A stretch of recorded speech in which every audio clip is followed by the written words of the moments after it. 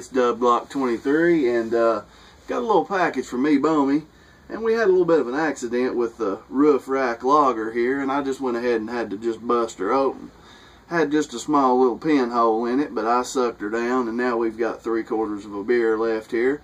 It's from Bent Paddle Brewing. It's their Vienna style lager, and it's called Roof Rack Lager. Okay, and it says here on the side, this end of paddling season comes with a sense of bittersweet. Just like our Roof Rack Lager, this Vienna style lager plays malty with a bit of toastiness from Vienna malts and dry hops from Mandranzia Bavaria hops. Hoist your craft to your roof rack and enjoy this festive lager from Bent Paddle.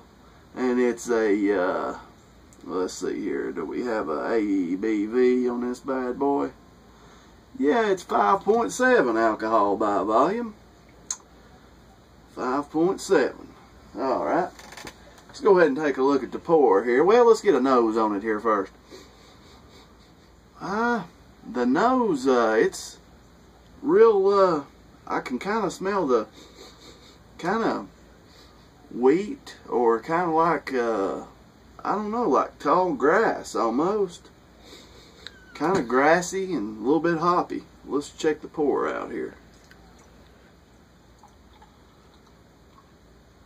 Oh yeah, it looks kind of grassy here. Okay. Not much head on that there bad boy, but quite a bit of good bubbles here, and well, the smell kind of got a little bit sweeter after we poured it out into the glass. It's yeah, it smells kind of sweet, like a fresh morning, like a morning dew, like a fresh sunrise or something. And let's go ahead and cheers to y'all for hanging out here, and cheers to Ebomey for sending the tasty brew. And let's get into this bad boy here and get us a pull. Oh man, it starts out at you real crisp and just runs over the front of your tongue. You don't get the burning on the edge of your tongue, and then the dryness, it all just kind of bread biscuit dries as you swallow it down the back. And it's not overly dry, but it's got kind of a bready, kind of a, you know, nice hoppy bready finish on the end there. Let's see if we just take a little small sip.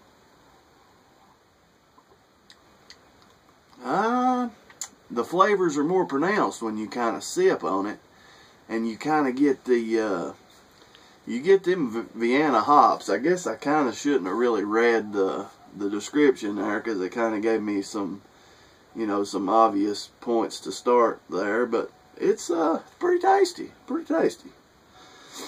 and yeah, my man Ebomey there, he hooked me up with a couple of magnets here, and some damn nice Hornet Fixer swag. Got some good old Hornet Fixer swag here. Hornet Fixer for Prez. Hell, I'd vote for him any day. You got my vote, my friend. I mean, Obama and this Bahama Mama shit he's got going on just ain't working out. I'd vote for Hornet Fixer in a heartbeat. My vote's for the Hornet Fixer. Let's go ahead and get back into this here. There's not really no lacing going on. Mouthfeel is it's light to medium, I'd say. Not much mouthfeel, not no lacing effect, and you can see the carbonation there. It's oh man, it's meant to be drunk hard. You got to get you a good hard pull off that to really enjoy it. It kind of rushes down, and it gives you the whole rush of the sweetness a little bit, and then that bready finish. I'm liking it. For 5.7%, I mean, I could drink this every day. It's definitely not bad. We've got a whole bunch more beers to review, and they're all looking better and better. This one was just kind of an accidental discharge upon opening the box there, you know. A little premature evacuation of the can here. and just got just a little bitty pinhole in it there, and I had to kind of shotgun style that bad boy. But you know, I guess if I had to rate this one, I would go back to the IPA I just drank, Sierra Nevada's Hop Hunter, and I'd say it was around an 8.5, and I'd have to. It was 6.2%, and this is 5.7. I'm gonna have to put it at a good solid 8. I mean, it's a good solid 8, and man, it's good. Well, y'all be good out there. Behave yourselves. This is Doug Block 23. Y'all take her easy. We'll be seeing you. Take her.